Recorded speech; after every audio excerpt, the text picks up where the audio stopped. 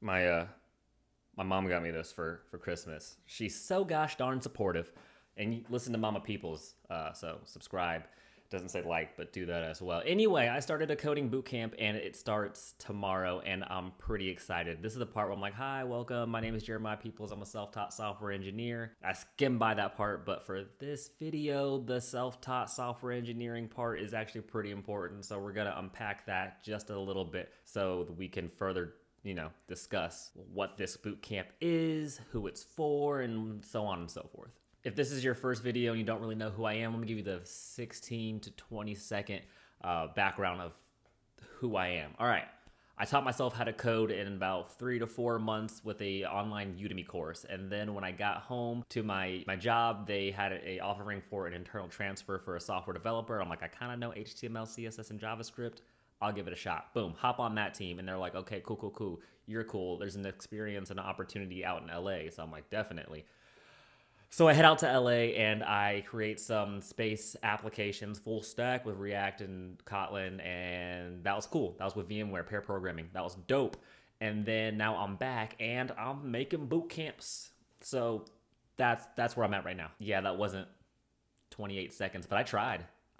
Anyway, so I'm back in Florida and I'm working with my team, which is a pretty cool team. There's like 6 of us and we are the innovation cell where our sole job is just to create amazing things. I have a pretty unique circumstance to where I don't come into work with a preset amount of features or things I need to do for a specific application. It's more of they empower all 6 of us to tackle whatever problems we see are the most pressing to our community and to our work center, which 2 years ago absolutely blew my mind. I got there and I was like, what do you want me to do with my hands? And he said, make something great. And I'm like, I don't know what that means, but okay. So in the early 1900s, there was this general, his name was General Patton, and he said, don't tell your people how to do something, tell them what you want done and let your people surprise you with their results. And that's kind of how my team operates, to where we have this big picture just to be innovative and to bring software development and automation to our organization. And we've had some pretty good success with just doing that, trying to be as innovative as possible and to tackle the problems that are closest and dearest to our hearts.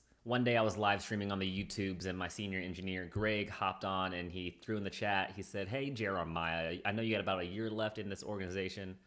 What's your one big project that you want to do before you get out? And I got to thinking, I said, that is a good question, Greg. Now, at that time, I didn't have a real answer for him, but a couple of days went by and I really thought about it. And I'm like, I think I want to put people on game. Like, I want to show them and teach them the skills needed to teach themselves how to code and be able to create amazing applications that streamline and automate some of their workflows that they struggle with on the day-to-day in their organization. As long as I can remember, teaching has been my passion. If I know how to do something, I'm going to try my hardest to teach someone else if it's like a valuable skill. What is it, like 2011, 2012, Gladiator came out and Maximus Decimus Meritus said, what you do in this life echoes in eternity. I know it was just a movie, but it really stuck with me. And I was like, how am I going to have a significant impact on the world with like my 80 years that I'm here?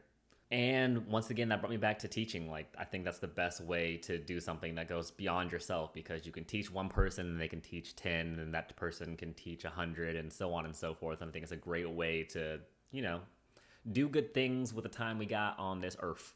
So once again, Greg, my senior engineer, like 2 years ago mentioned that he wanted like a roadmap, a pipeline, a camp to teach people how to code officially, because when he brought me on the team, he was showing me a few things here, a few things there, but he wanted to do this on a massive scale. But the problem with Greg is he's really good at coding, so he's always on a project doing projects for everyone, so he didn't really have the time. I was in between projects and courses at the time, so I thought, hey, this is the perfect time to do that thing. And once again, my job is awesome. I get to tackle the problems that are near and dear to my heart, and that for me is helping other people become software developers and giving them the tools and the knowledge to make software solutions to the things that are plaguing them every single day. Now, Flatiron School and Coding Dojo don't have anything to worry about. This course is directed mainly toward my associates, my fellow companions, my co-workers, and my organization. And my organization is a government organization of about 30,000, and I plan to make this course for all 30,000 of them. If any one of them ever had a want to learn how to code, we're going to be going over HTML, CSS, and JavaScript, and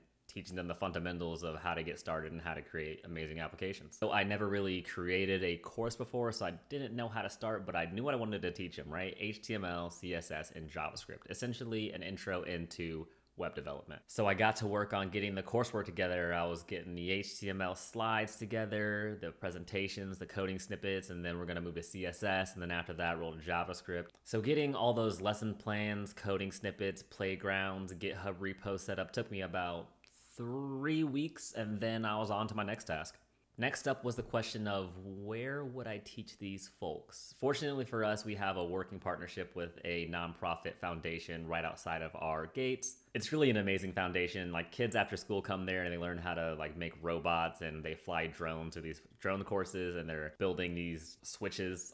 It's a really cool place, and I'm glad it's like a nonprofit and a place for people to come and innovate and create and think. It's also like pretty snazzy. It reminded me of like the West Coast tech vibes, which was pretty cool to have in Florida. Bing, pow, yes. All right, space secured, and we got a room for about 15 students, which is perfect. But like, how do we get the word out? And then I remembered, oh, I can write the codes, I guess. So me and my senior engineer paired real quick, and within like 2 or 3 days, we fired up a website, and it was gorgeous. Had all these transitions and beautiful color schemes. Anyway, it talked about what we wanted to do in the course, our roadmap, who we were, validation. So we talked about some of our successes that we've had creating applications with just these minimal languages, and bingo, bam, it's up and it's live. I told my senior engineer, once again, Greg, I was like, Greg, we can just have people email us if they want to come to the course. And the look he gave me, he was like, nah, we're gonna make a form for that. So we made a sign up form, and kind of nice because I rarely ever get to use PHP, and I hooked it up with PHP, and now we got, you know, back and forth, email, subscribe chain, whatever, all that jazz hooked up and ready to go for all the people who want to sign up to go to the course. Boom, we announced the course, and within 24 hours, we have all 15 students. I was really surprised on how many students applied so quickly. I wasn't expecting that much excitement to learn how to code, but alas, it was there. So there we go. We got our 15 students and a ton more that are interested in future courses if we have those. Gee frickin' willikers. This course took a lot of effort, research, and design to get together, but I'm glad it's starting. Tomorrow's our first day of course, and me and Greg are teaching it. It's 5 days long because, you know, it's just an intro, testing the waters of our, you know, style of teaching. So Monday we got HTML.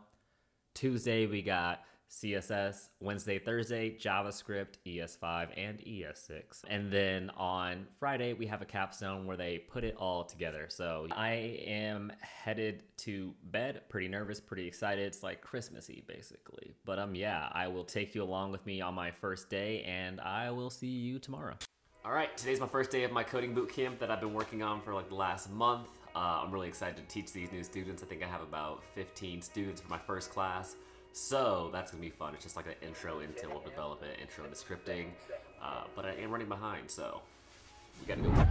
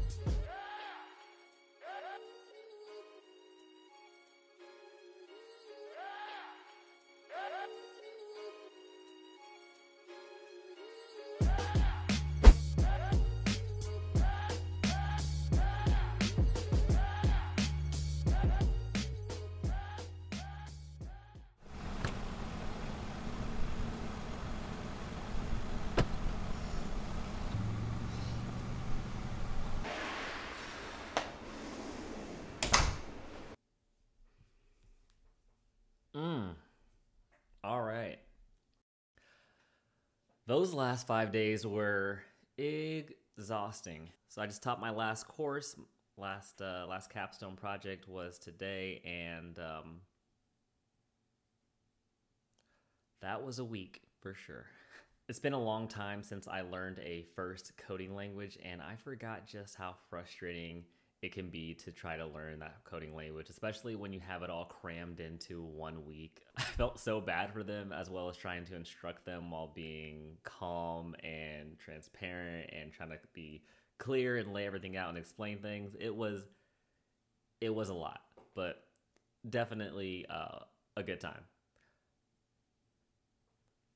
All in all, for this first course and trying to cram everything into 1 week, I'd say the course went pretty well. It wasn't an absolute train wreck that I was expecting for, it being the first course. Like, the train made it to the station in one piece, and then the passengers got out of that train and they made it to their destination. I'm going too far with the train analogy. It was a good first week for a course. I didn't expect to learn so much personally from teaching. Like, I learned a lot about being a course director and an instructor and making my lessons approachable to a bunch of different types of students who learn a bunch of different types of ways.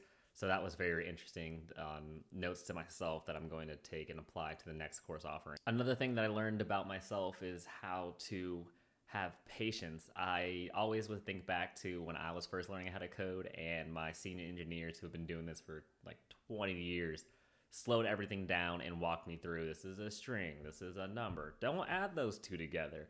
So I tried to stress and practice that same amount of restraint, the same amount of calmness and relaxedness and patience with the students that had the same questions that I had 2 years ago.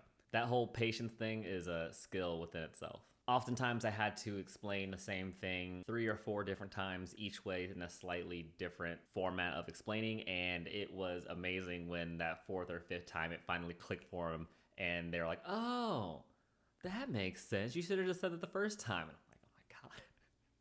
But yeah, that was a really good teaching experience when something finally clicked for my students. So my time in Los Angeles when I worked with VMware, they were obsessed with like feedback. They did plus deltas at the end of every day to where you had to talk and say something positive about your experience pair programming and something negative. And I love that piece of feedback and growing every single day. So we brought that on over to my course in Florida. Senior engineer cooked up this plus delta app real quick, threw it on our domain, and every single day before leaving, we would gather pluses and we could gather deltas so that we could continue to improve and increase the quality of the course. So that was something I really enjoyed doing, was seeing how my teaching styles were bad and what teaching styles the majority of the class liked. I keep saying next course, and that's because during us setting up the course, our bosses, essentially the president of our 30,000 people organization, called a meeting with us, which is super unusual, and as being one of 30,000 people that he's in charge of, that you get a meeting with this individual. So Greg and I took that meeting, obviously, because he's our bosses. So we walk into the room and his advisors are just, already there posted up.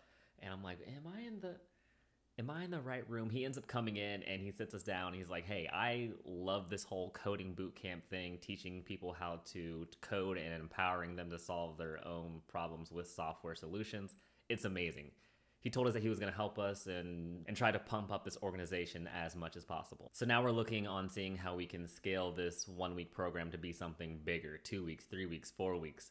And we're looking at getting someone to help out with recruiting, course directors, having another set of eyes on the slides that I made myself and making sure they're all crispy and good to go. So it's really amazing to be getting help and the support from my bosses, essentially, the president of my organization. So that's very exciting. So I'm really excited to take all of those plus delta feedbacks that we've got, the lessons learned from the course, and apply them to the next course offering and try to teach just as many of my coworkers how to code so they can, start making applications that help them out daily, When I first set out to make this coding bootcamp, I didn't realize how much work it would be to set this whole thing up, but it's definitely rewarding, and I'm really excited to lean in, create a bigger and better coding bootcamp that, offers a lot more content, a lot more skills to the students that are obviously hungry to learn how to code and learn how to develop. I have about 12 months left with this organization, and I'm really excited to see where I can take this coding bootcamp in those 12 months before I get out.